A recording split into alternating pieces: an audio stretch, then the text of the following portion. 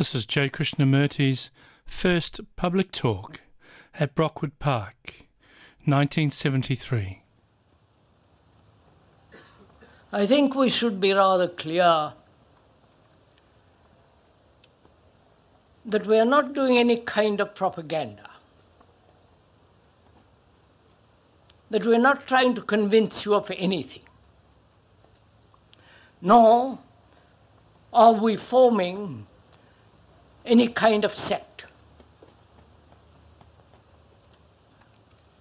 Because to me, sects, propaganda, and trying to convince somebody of certain ideas seems so utterly foolish and meaningless. So, if we understand that from the very beginning, then we can go into this whole problem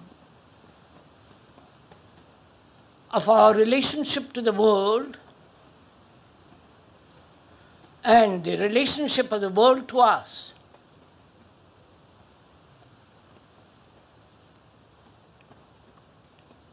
And whether human beings, as we are, can ever radically change,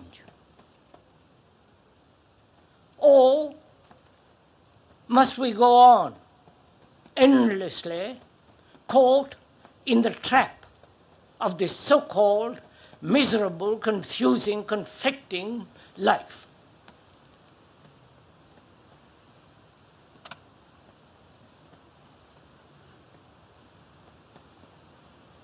I think it is very clear that our relationship to the world, that is, the world about us, the world of nature, science, politics, economy, education, and all the corruption that is going on around us, the pollution, the overpopulation, the corruption of various kinds of governments. When we observe all that, one inevitably asks, what is one's relationship to it? In what way can we, as individual human beings, bring about any kind of change in the social structure, in the establishment, in the religious field? Can any human being bring about a radical change in all that? That's one of our problems.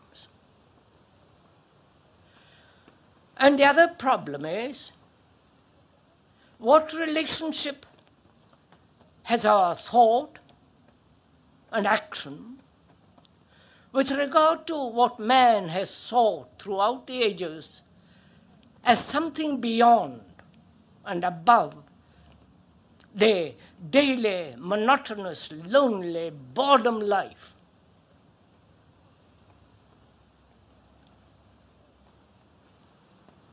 And the other, much more deeper, fundamental question is, what relationship has the human mind to that which man has called timeless, the nameless, the eternal, and so on? And also, we're going to consider during these talks and discussions whether the human mind, our minds, can ever, through meditation,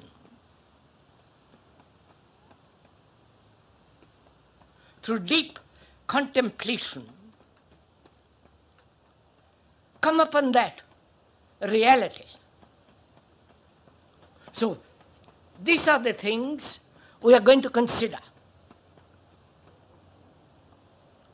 And to go into them deeply, one must have a very serious mind.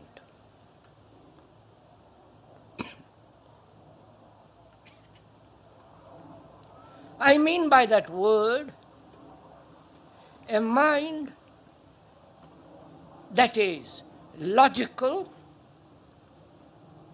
sane, healthy, and is capable of thinking logically and a serious mind perceives that which is true and acts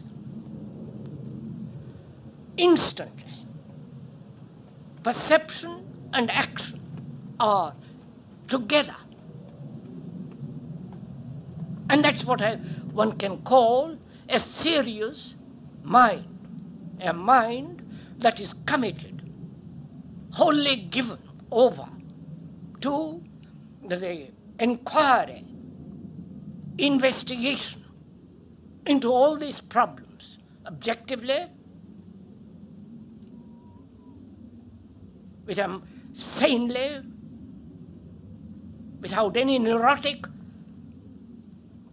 pursuits, can think directly. That's what, for me, we consider what serious mind. Because throughout the world now, there are all kinds of degenerate gurus, philosophies, brought over from the Orient, and people being so very gullible, so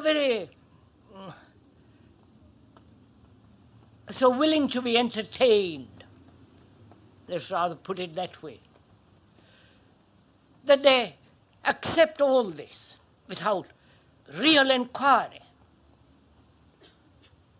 without deep investigation. We accept too easily because it's rather comforting. We live rather miserable life, a kind of bourgeois life, and anything that will give us little excitement, entertainment, a new kind of ideas, we eagerly accept. So if we can, during these talks, put aside all that we are not accepting any kind of authority,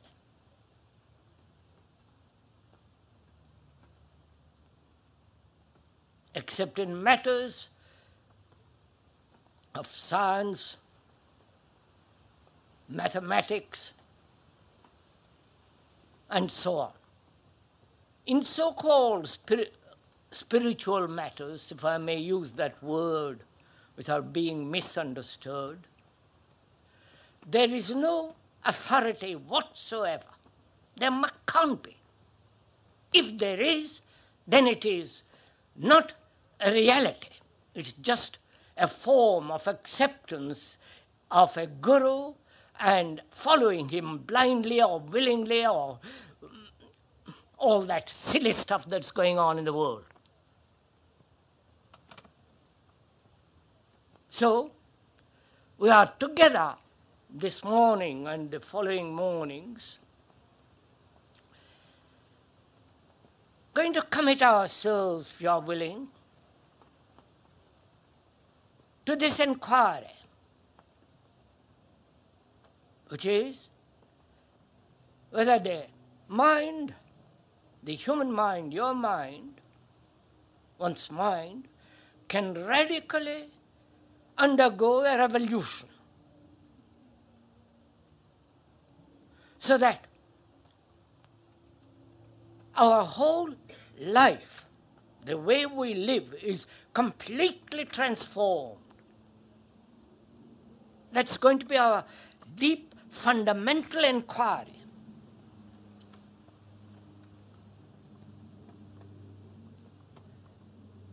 Right?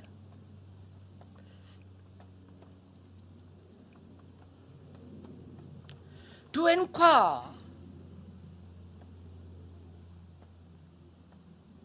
into any subject, one must approach it with a mind that is willing to observe exactly what is.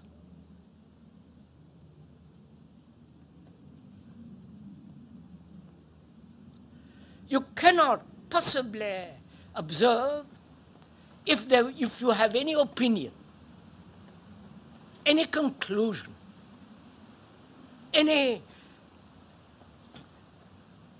thought that distorts the perception of what is.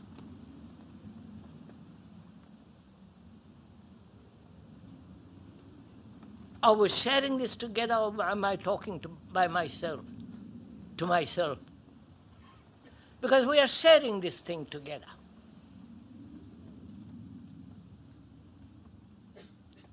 To share something, really, you must be equally interested in what you're sharing.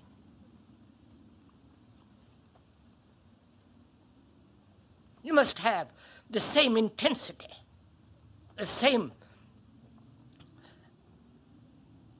attention in sharing. Otherwise you can't share. You need a certain affection, care. Otherwise there is no possibility of sharing. And as you have taken the trouble to come here on a windy morning,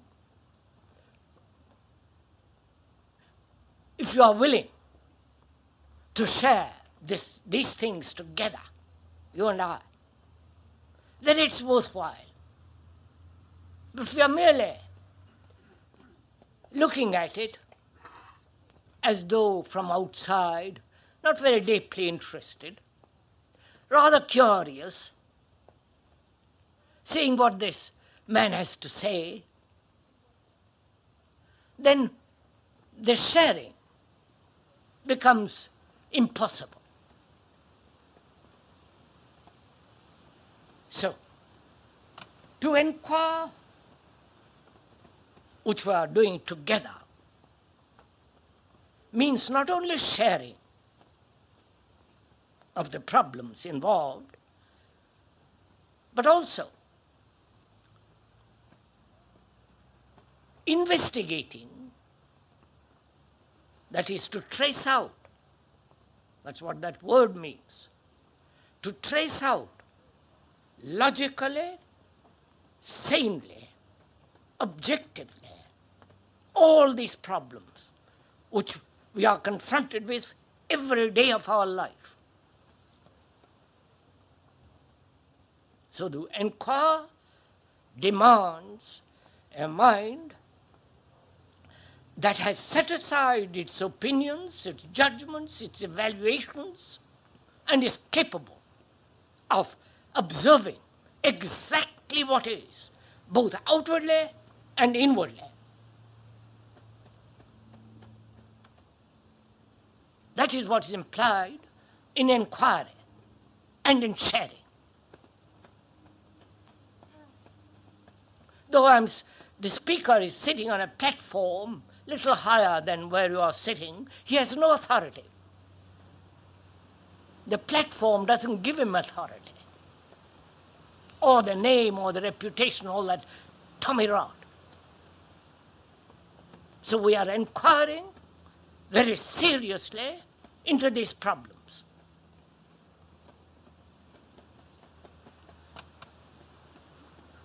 First of all,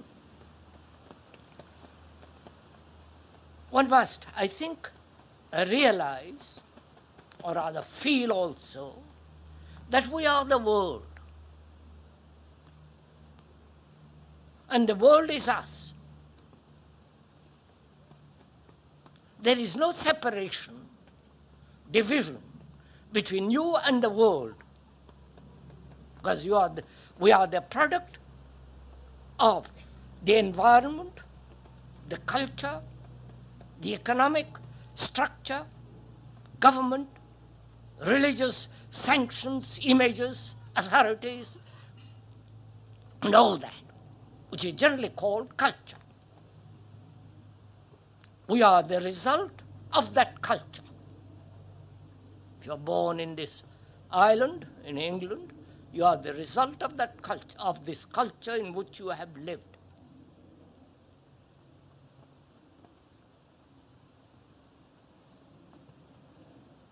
The religious culture, with all its images, superstitions, propaganda, authority, fear, punishment, and also the culture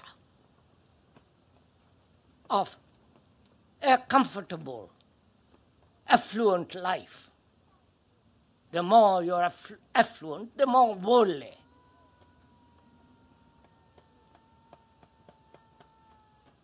It's all facts.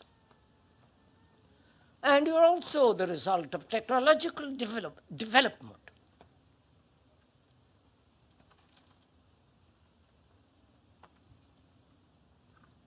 The more technology develops, the more our life becomes superficial and mechanical. We pursue greater pleasures. And that's what we want. We have created this society, this structure, this culture, religious as well as literary, artistic, and scientific. And we are part of that culture. So there is no division between the world and oneself, whether you live in India, in Japan, or Russia, or America, or here. I think that's one of the most fundamental things to realize, feel, not as an idea, but actually. As strongly as you feel your pleasures or your sexual urges, to realize that we are the world and the world is us. You know, when you feel that very strongly, not merely as an idea, but in your heart, in your whole blood, then this division as me and you ceases. You understand this?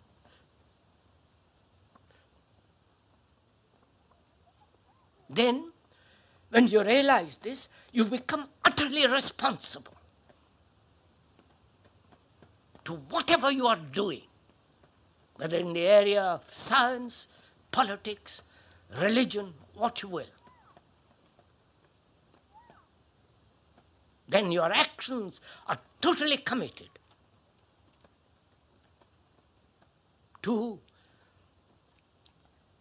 the transformation of oneself, not as an individual, as a human being improving himself, but an individual, a human being that has to transform himself completely so that there can be a different kind of human being in the world, and so a different kind of structure.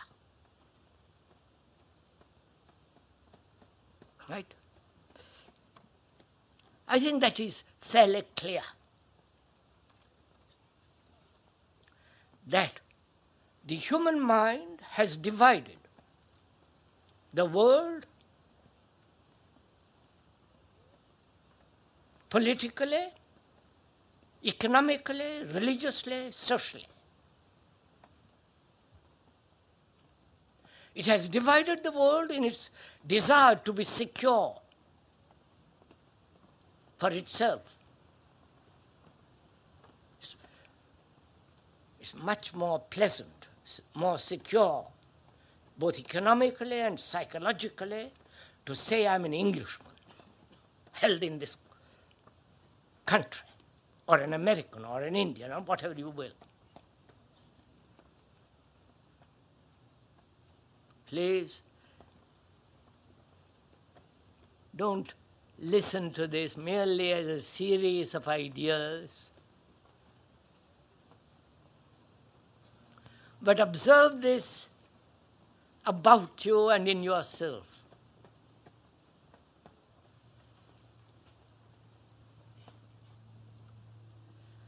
And this division, both outwardly and inwardly, has brought about great calamities, great wars, great conflicts, racial, linguistic differences, the limitations of complete, total political action.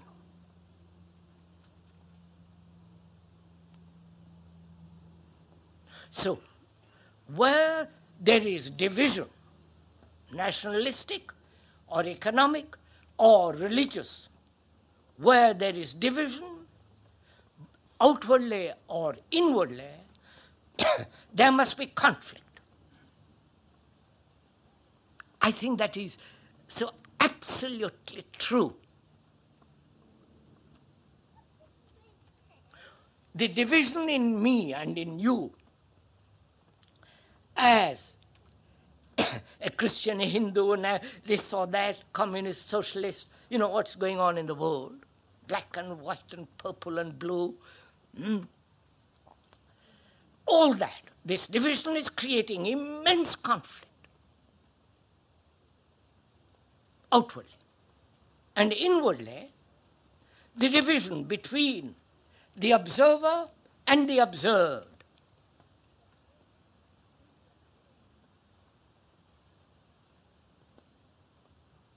So, before we go into that, it is an absolute truth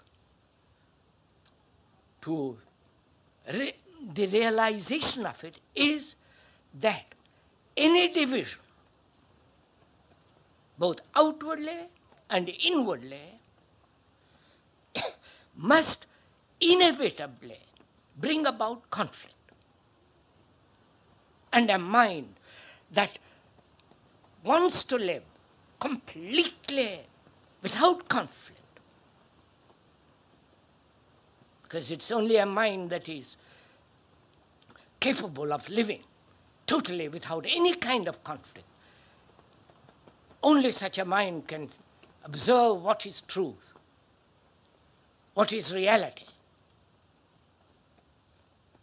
And it's only such a mind that can have total peace.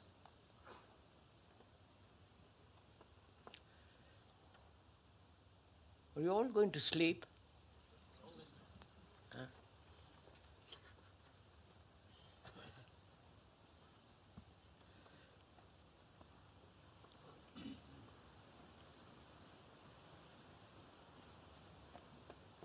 So, outwardly, that is outside of our skin, outside of our mind, the world is destroying itself.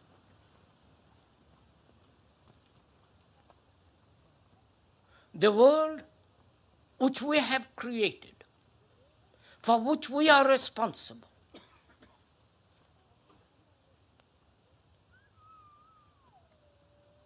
a world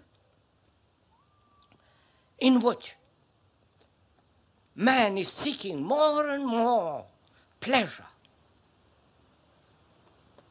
under the guise of religious pursuits or mere physical desire.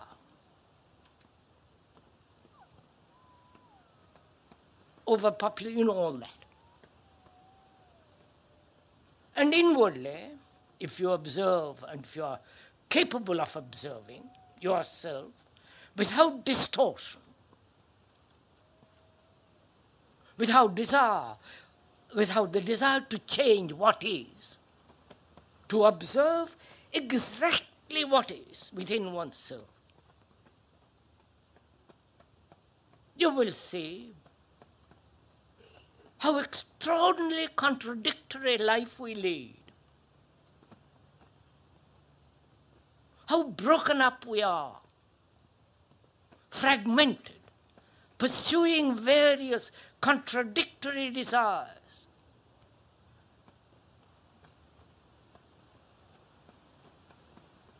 And so our life, inwardly and outwardly, is a series of conflicts, contradictions,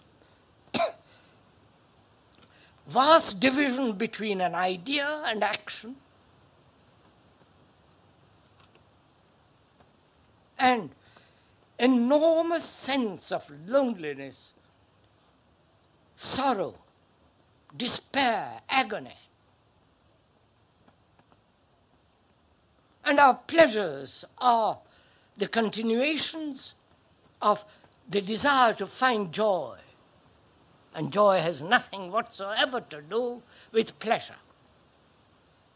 So we are that.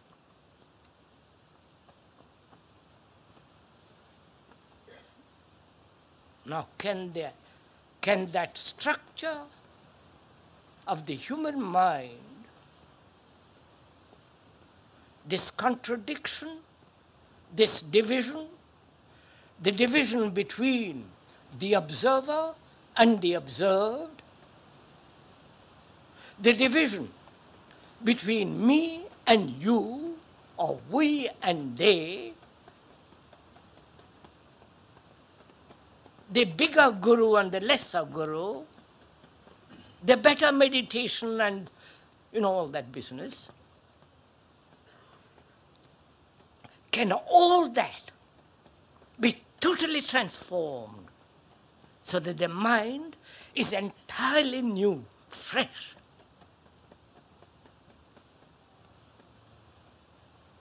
This has been a problem for the scientists throughout the world, and also for those people who are really religious, not the phony religion of belonging to something,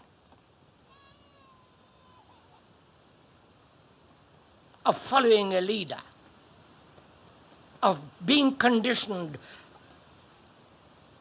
for 2,000 years or 5,000 years to certain series of beliefs, dogmas. The concern of religion is the total transformation of the human mind, and nothing else. Not what you believe in, whether you are a believer in Christ or Krishna or some latest guru, but whether your mind, which has created this monstrous, ugly world, immoral world, whether that mind can be wholly transformed so that it can live in peace, not only within oneself, but also in all its relationships. That is the function of religion. Not the religion of authority, of image worship, of rituals, of dogmas, that's not religion at all. Because you have lived with that religion, and where are you?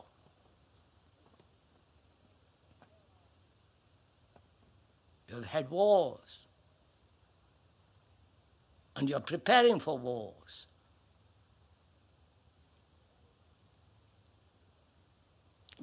In yourself, there is no peace, no quietness, a sense of wholeness. So, our concern then is, if you are at all serious, if you have observed the world and observed yourself, our concern then is, can the mind, which is so fragmented, which is so broken up, can that mind become whole, sane, non-contradictory? And therefore a mind which is whole is a sane mind. A mind which is whole, that word implies holy, H-O-L-Y. So our concern is that.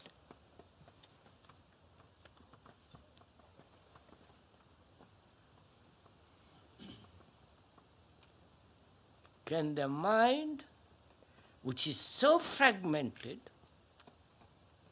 which is so broken up, dividing itself as the observer and the observed, dividing itself as the pursuing one pleasure and denying that pleasure through fear, contradiction. So can that mind be made whole?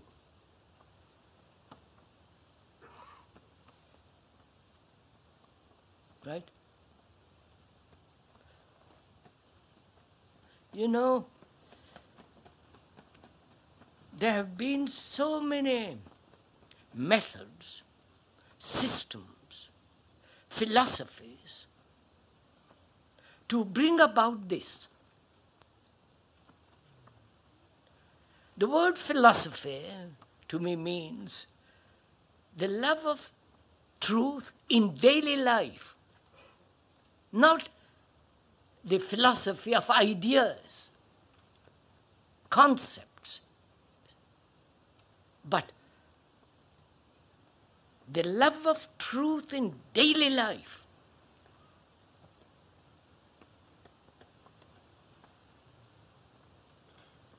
And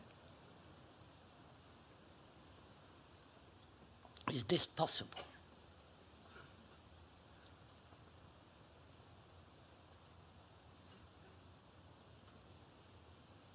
Do not know if you ever put that question to yourself.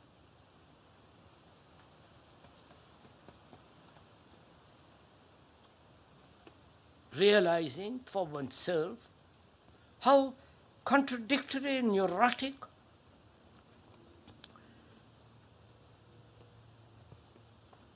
how fragmented our minds are.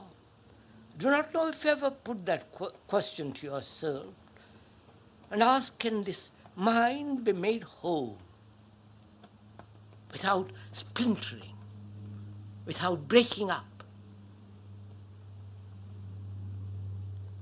If you have, then what is one to do? We are going to share in this question and to see what we can do.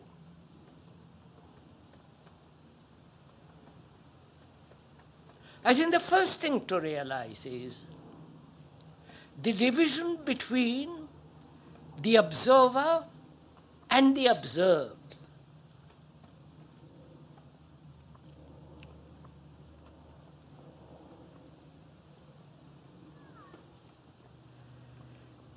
Is there a division between the observer and the observed?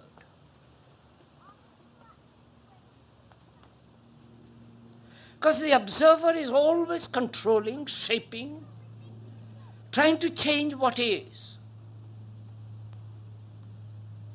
He sees what he is, and the observer says, I must change that. He sees the social structure outside him, the establishment, political, religious, all the rest of it. And the observer says, I must change this system.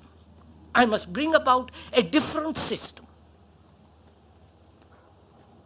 Right? Is the observer different from the thing he observes?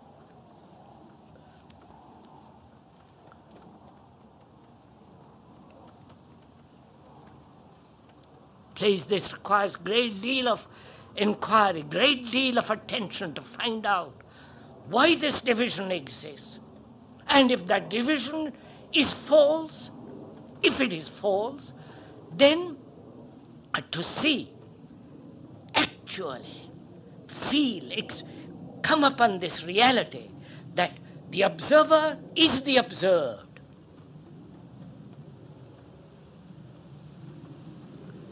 When you realize the observer is the observed, then the wastage of energy comes to an end. The energy that we dissipate when there is division between the observer and the observed. I wonder if are we meeting together in this? I'm going to go into it much more. Because it's one of the most important things to understand. Not because the speaker says so, but when you observe yourself, your relationship to the world that is outside you, the culture, is that culture different from you? And the religious economic structure, is that structure different from the thing that you are? So we're going to go into that. When you observe a mountain, a tree, the flowing of waters, surely the observer is not the observed. Right? Are you following this? When one observes a tree or a mountain, and you say, yes, the observer is the observed, that becomes too absurd. You are not the tree or the mountain, I hope not.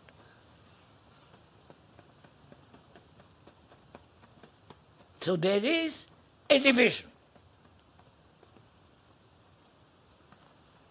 which is natural, which is inevitable, which is obvious. May we go on?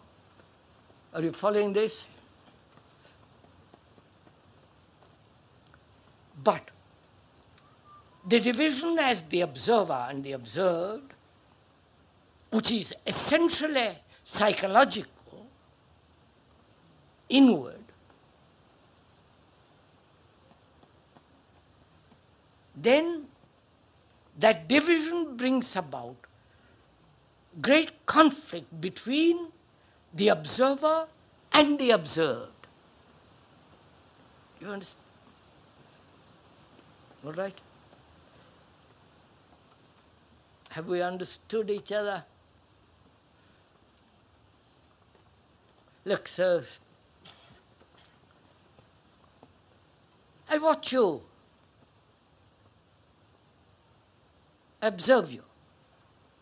Obviously, you are different from me. Taller, shorter, or bigger, better brains, or whatever it is. Better position, more money. I observe. There, the observer is different from the observed, who is outwardly different. I am not you.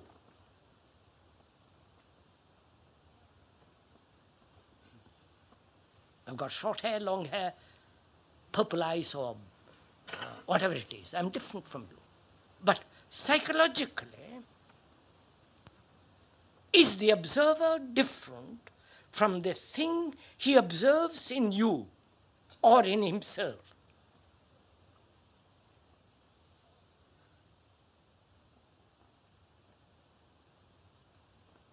Psychologically, that's inwardly. Whether you go to India, the problems there are the same kind of problems as here. Anger, jealousy, fear, pursuit of pleasure, wanting to find out more. Human problems all over the world are essentially the same.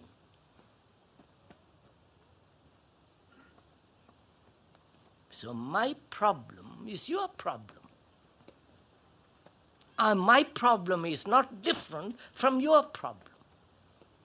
And to observe that problem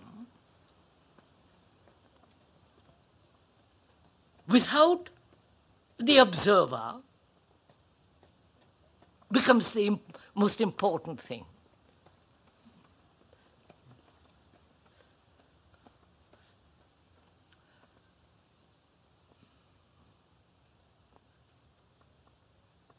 You understand, sir? When I observe a mountain, I am not the mountain. The observer is not the observed. But when I observe myself, the observer is the observed.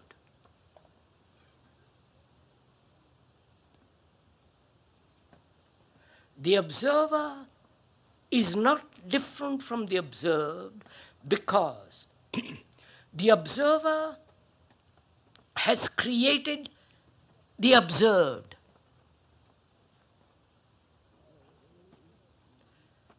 That is, the observer perceives, observes, is aware that he is jealous. I'm taking that one thing to look at it completely. He is aware that he is jealous. So, there is a division between the observer and the observed. You're following this? When he says, I am jealous, the observer thinks he is different from the thing he observes, right? But is the observer different from the thing he has observed? If that division can be totally eliminated, then there is no conflict. Where there will be conflict as long as there is the division between the observer and the observed. So we must investigate what the observer is. You're following all this? Come on, sirs.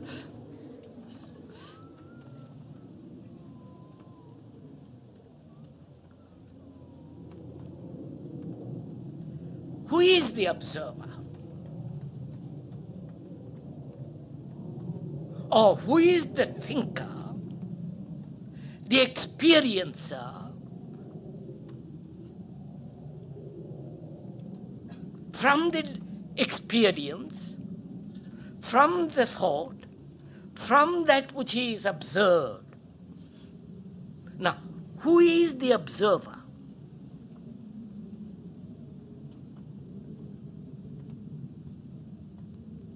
Is not the observer the past?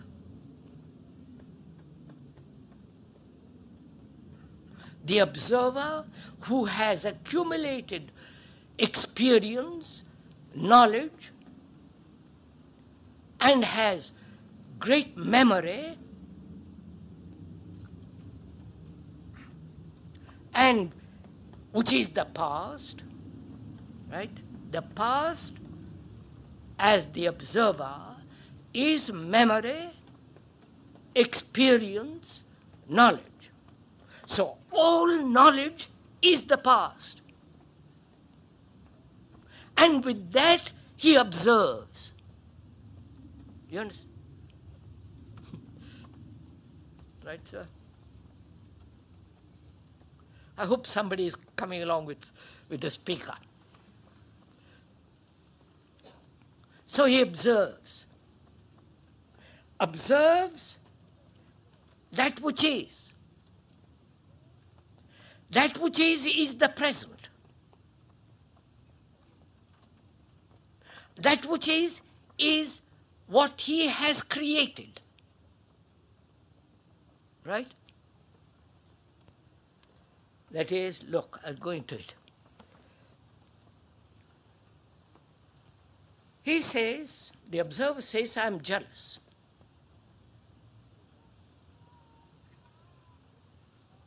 And then he says, I must conquer it. I must overcome it, or justify it, or get bitter, angry, furious.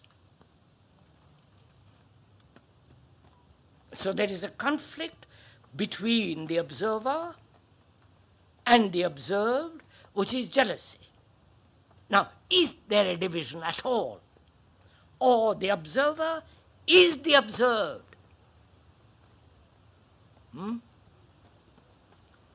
Now, just a minute. The observer, the thinker, says, I am jealous. The moment he uses that word, jealousy, he has put it into a framework of words which are the result of past experience, right? Are you following this? Little bit, please, give little attention. When I say I am jealous, I recognize that feeling. I recognize it because I have had that experience, that sensation, that feeling before. So, I have used the word jealousy in the past, and I apply that word to the present. Right? And the application of that word to the present feeling brings about a division between the observer and the observed.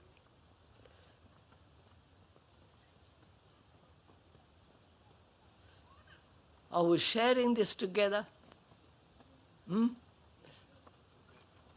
Right? So, as long as there is a division between the observer and the observed, there must be conflict. And that's a wastage of energy.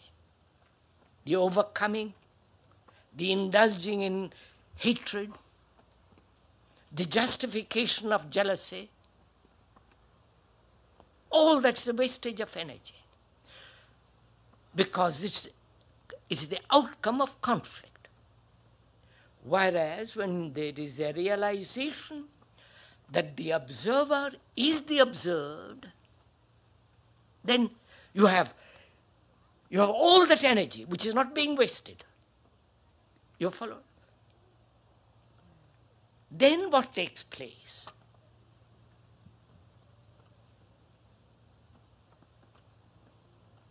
When the observer realizes he is jealous, not jealousy is something apart from him, then what takes place?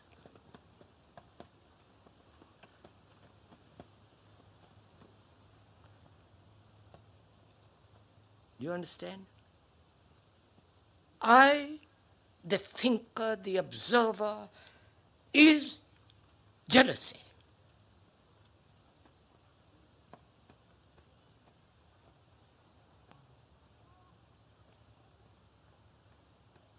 Then what has What has transformed? What has taken place?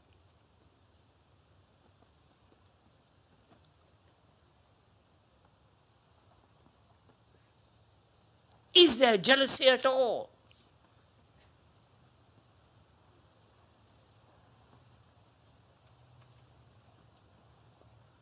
Or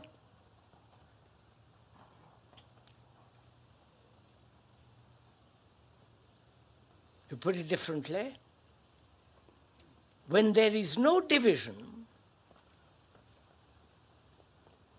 what takes place?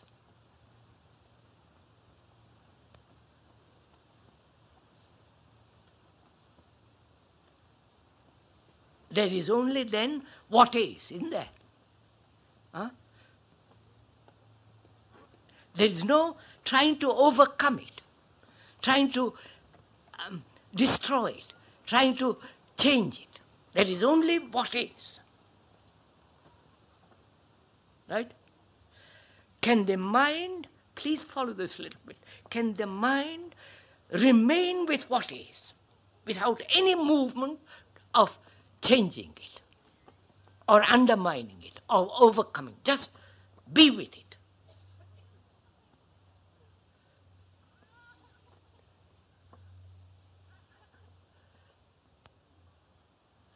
You understand, sir?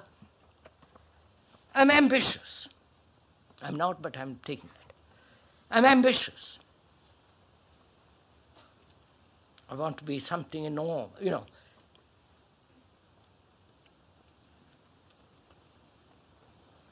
That's a fact, if I am. Before, I wanted to fulfill my ambition.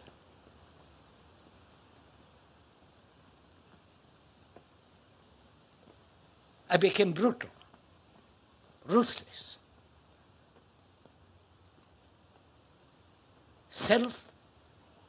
Pursuit of self-fulfillment, bitterness, frustration, all wastage of energy. And ambition is cultivated in this culture.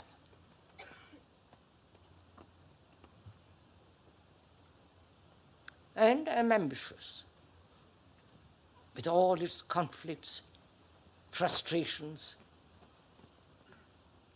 bitterness, anger. You know that, you all know it very well. I realize I am ambitious. There is no division between the observer and the observed, right? There is only ambition.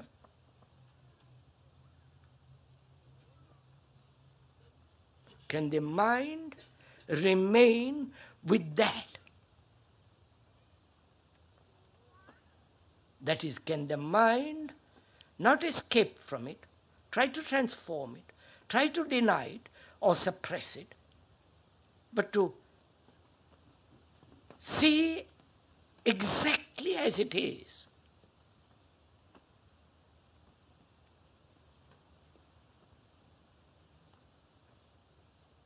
Then what takes place?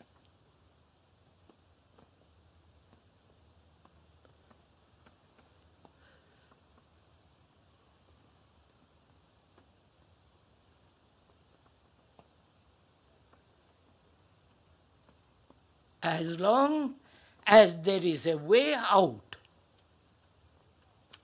as long as there is the desire to overcome it or to rationalize it or to suppress it, there is conflict. But when all that ceases, because the observer is the observed, then is there ambition at all? Or a total summation of energy and no longer called ambition? You understand what I'm talking? No longer this pursuit of its fulfillment.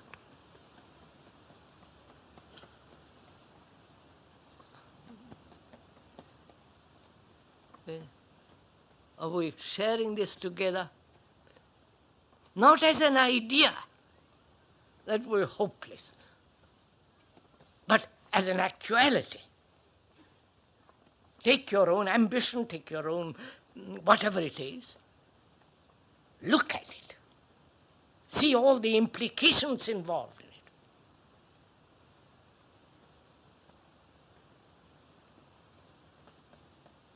Always wanting to be powerful. You know what ambition is. It's a self-centered activity.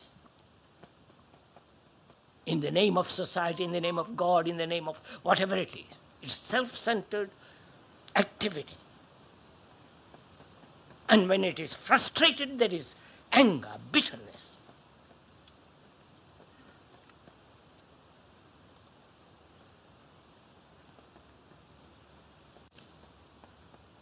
And in seeing all that, which is a wastage of energy, the mind then says, realizes the observer is the observed. There is no division. Therefore, there is no conflict. And then, is there ambition, or is there an energy which has energy that has come out of this observation? You understand?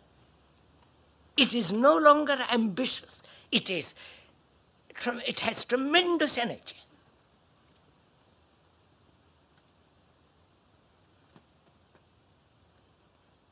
Which we are wasting now in conflict, right? Then problem arises, how does that energy express itself? You're following all this? You understand? Being ambitious, competitive, seeking power, position, all that is self-centered activity, right? One may write a marvelous book, and you may write it through desire to fulfill your particular talent. Or it may be desire to have more money and, all that business. And you spend a great deal of energy on all that.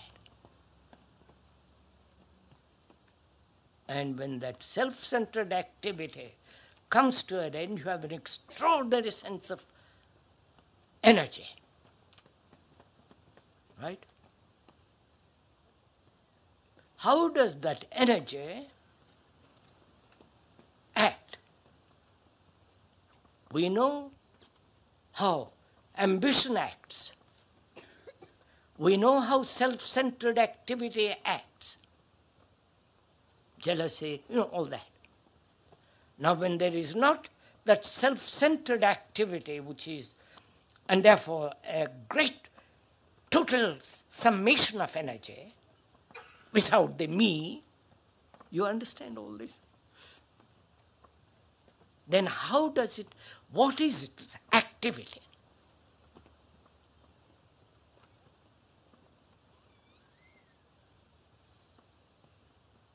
Will it go and join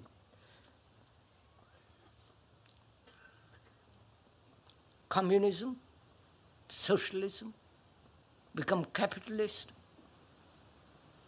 You following all this? Go to church, temple, mosque, follow some guru. Come on, sir. What will you do with that energy?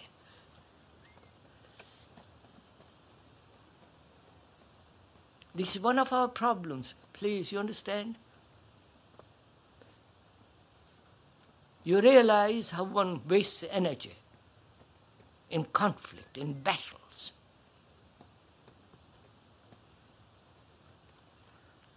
It took tremendous energy to kill people, wars. Now you have no war actual physical war. But you have economic war going on. Right? You have religious war.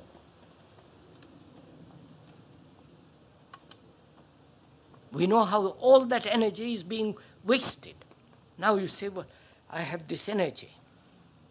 There is this tremendous sense of vital energy which is no longer wasted. What is its action? I wonder if you've asked these questions. Have you? I'm asking them for you.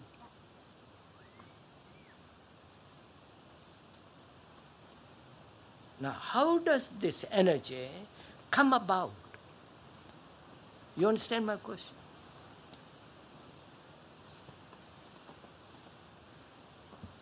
It comes about only when it has observed what is and remains with what is.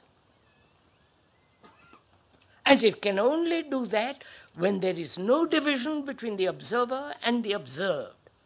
Are you coming with me?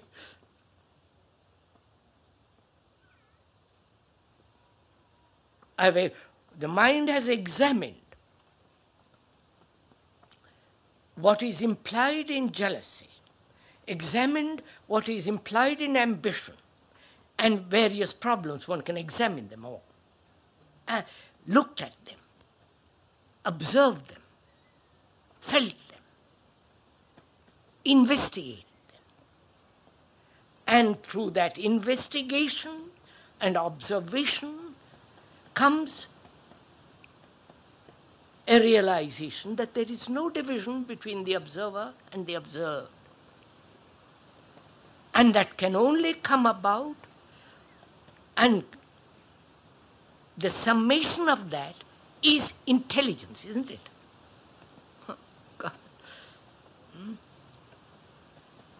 Are you following this?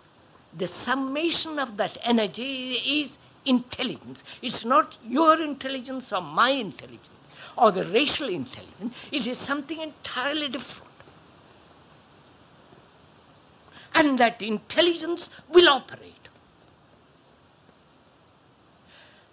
Not doing something silly, neurotic, selfish. And that is the real transformation of the mind. You're following on this?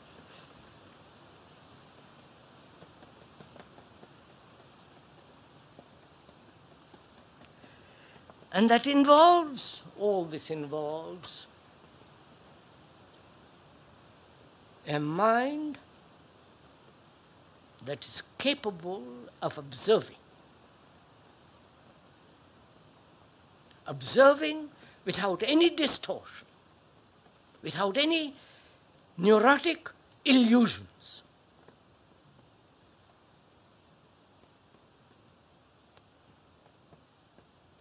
Can you observe without any coloring? Observe your life exactly as it is. How silly, absurd, or how beautiful, how whatever it is, exactly as it is, narrow, petty, ambitious, greedy, frightened,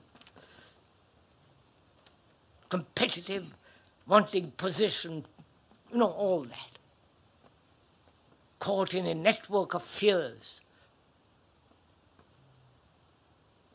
Did you observe all that without the division as the observer and the observed?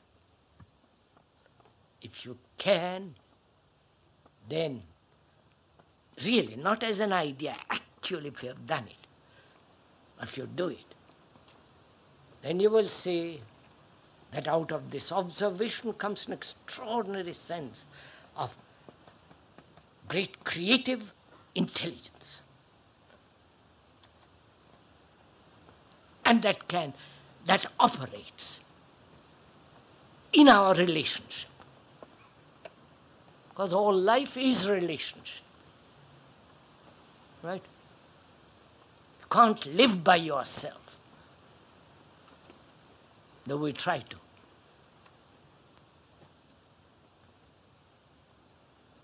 We enclose ourselves with our ideas about how important we are or how little we are. And we enclose ourselves. It is this part of self-centered activity which destroys relationship.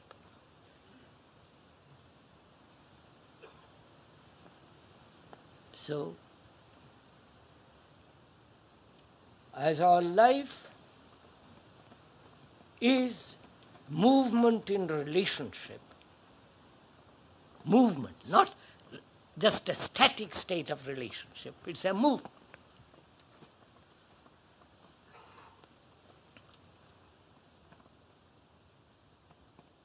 And as our relationship in our daily life is so terrible, so ugly, so contradictory, such a battle,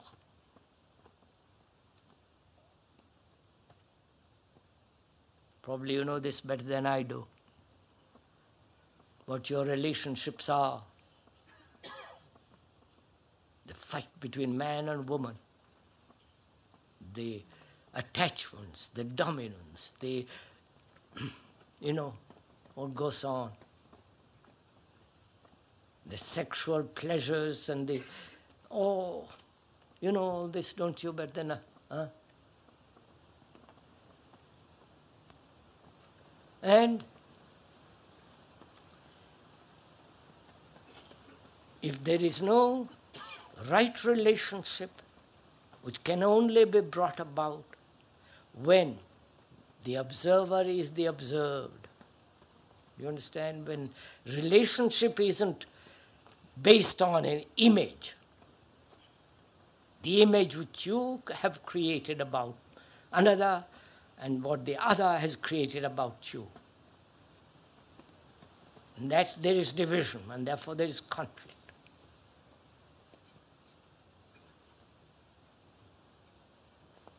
So as life is all a movement in relationship, to understand that relationship is to understand the self-centered activity which separates you and me, and therefore conflict between you and me. And that conflict is essentially between the observer and the observed. The observer is the past, and he tries to control the observed, try to change the thing that is what is. But when there is only what is, then there is complete change of what is, and therefore complete summation of energy, which is intelligence.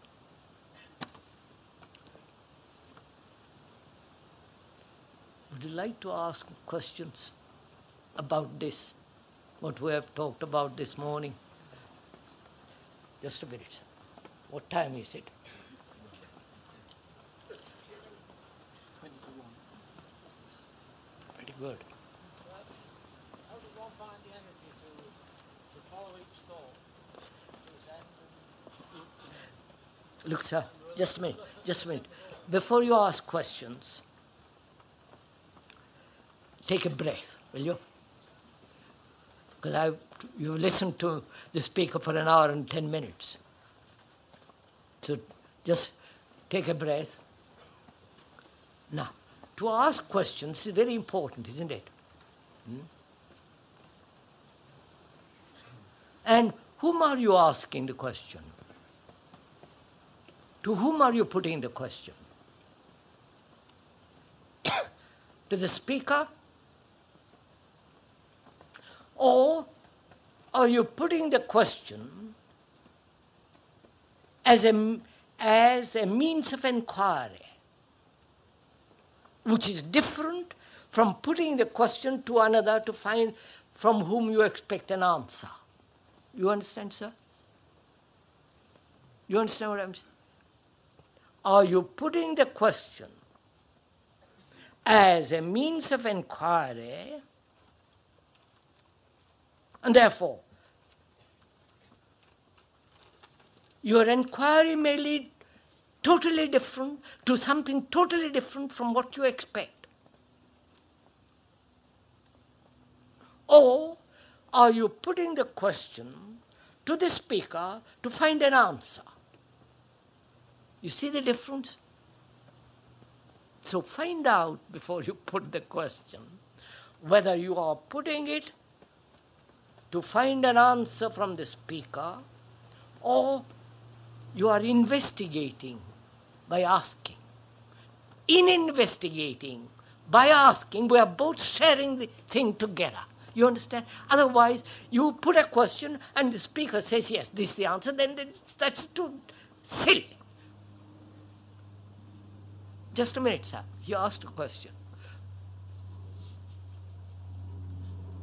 So, we are putting the question in order to inquire. And that inquiry may lead to something totally different from what you want. And you must be prepared in putting the question to see something which you totally detest or don't want.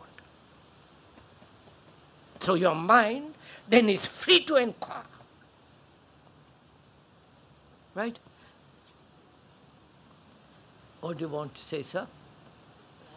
Each thought, we can follow each thought, each occurring thought,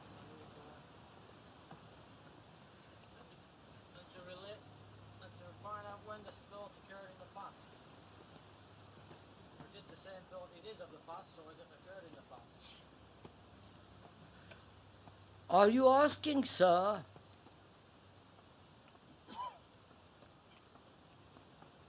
what is thinking?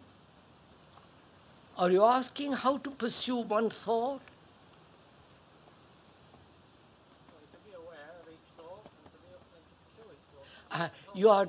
You are, how am I, the questioner says, to pursue each thought, to be aware of each thought.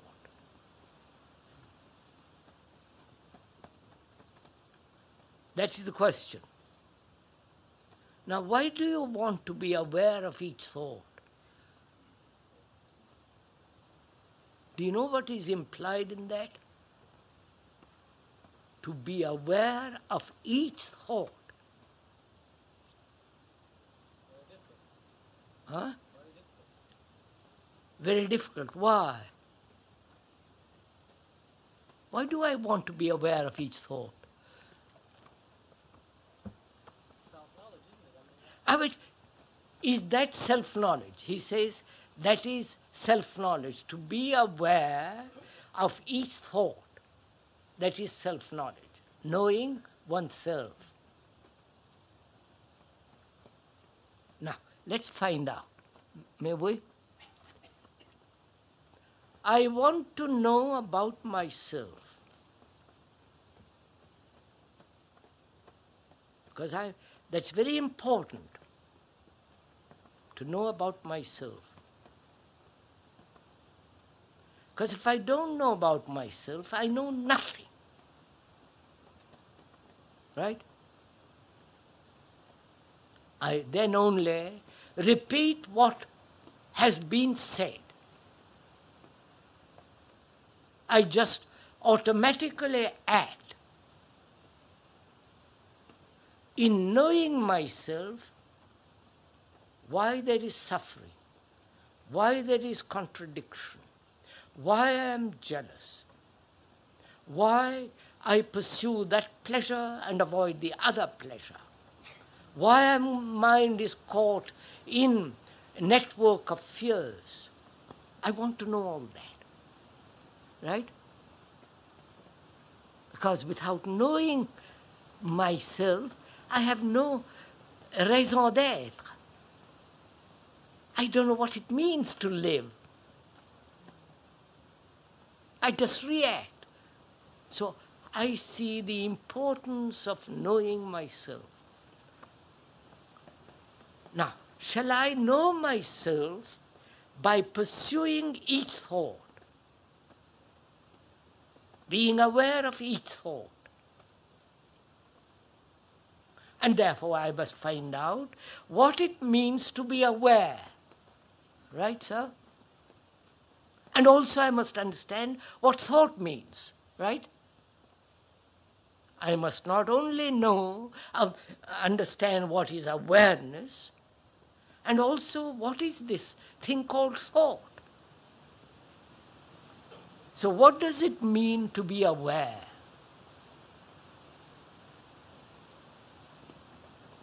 I am aware there is an awareness of this tent, of this marquee, with all its posts, people sitting in it, the wind, the movement on the canvas, the shadows, and so on. I'm aware of that. I'm also awareness of people sitting there, color, their posture, their indifference, their yawning, their scratching, their lack of attention. I'm sitting here, I see all that. I'm aware of it outwardly.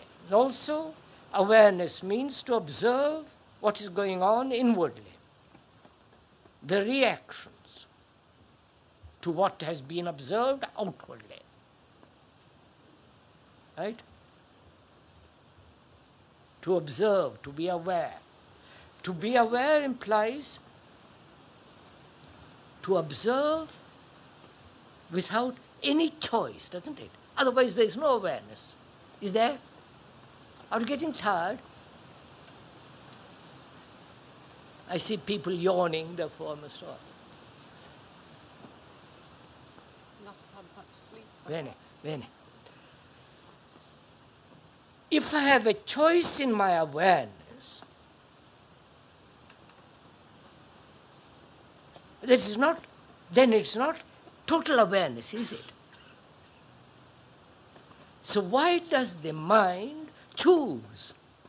You follow all this? This is part of awareness. Why does the mind choose?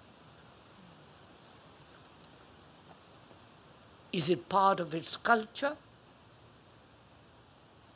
It chooses between various materials. It chooses different cars. It chooses different kind of hats and dresses and houses and this and that. But also it chooses its pleasures. I prefer to go to a guru and sit and listen to his tummy rod, or I go to church and listen to all the repetition, all that, or I go and sit in meditation, which is a form of hypnosis. You follow? And I play with all this. Why do I choose? What does choice mean? Are you following all this? What does choice mean? Because we choose, we think we are free, right? I can go from this country to another country, from this work to another work. I can write what I like. You can't do that in Russia or in China, whatever it is. So we think there is freedom when we can choose, right? But why do we choose? Do you choose when you see something very clearly? Is there any choice when there is complete perception of something? So, the lack of total perception makes you choose.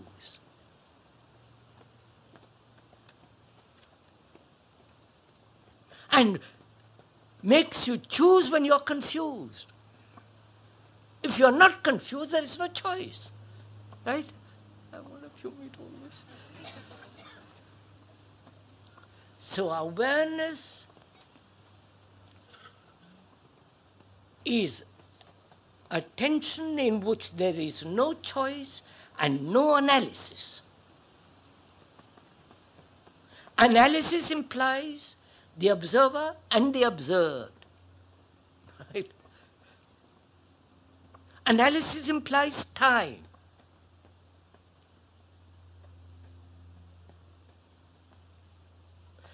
The observer who is analyzing needs time to analyze the various content of his mind, his consciousness, his activities. And that's one of the things we accept very easily, that we must analyze. And that's the fashion. Awareness is total attention, a complete whole thing in which there is no choice and no analysis. Because analysis, I see, is a wastage of energy. And choice exists only when there is confusion. So I'm beginning to have an inclination, a perception of what it means to be aware, right? Not a practice, for heaven's sake. That becomes mechanical stupid. But see that what takes place. Then there is this whole question of what is thought. Because the gentleman said, I must examine each thought. Do you want to go into all this? Isn't it your lunchtime?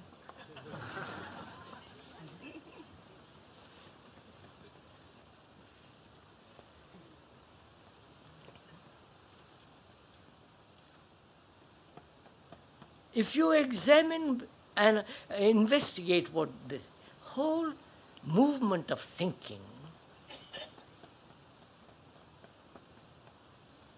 you have to go into the question of what is memory. You understand? What is knowledge? What is the thing that accumulates from which you act? You understand? What is the brain? Where memory is stored up.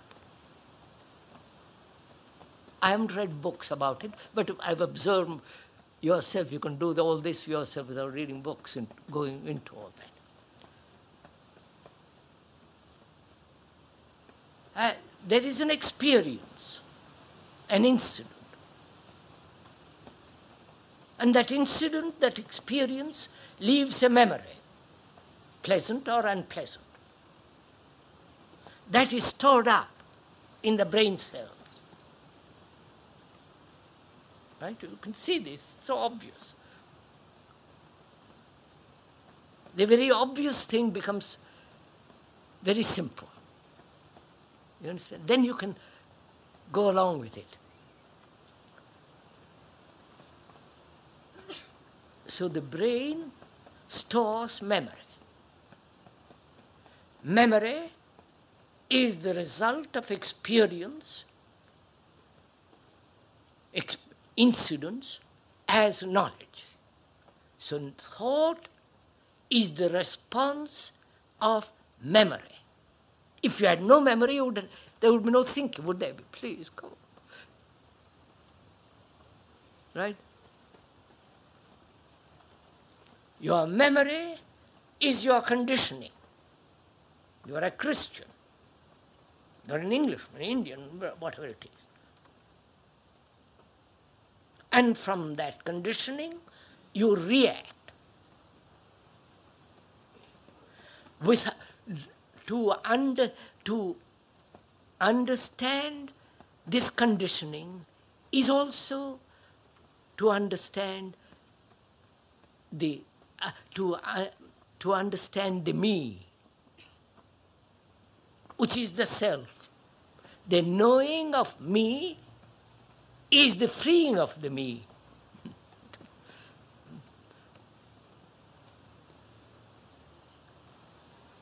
So thought, which we won't go into, perhaps we'll do it tomorrow, another day. Thought is the response of the past. So thought is never new. Thought is never free. You can talk about freedom. See how deceptive thought has become. Because it can choose, it thinks it is free. You see this? How illusory it is? But whereas where there is clarity, where there is perception, total attention, there is no choice. And that's real freedom. So, awareness of each thought means awareness of the whole movement of life in action, in relationship. I think that's enough for today, don't you?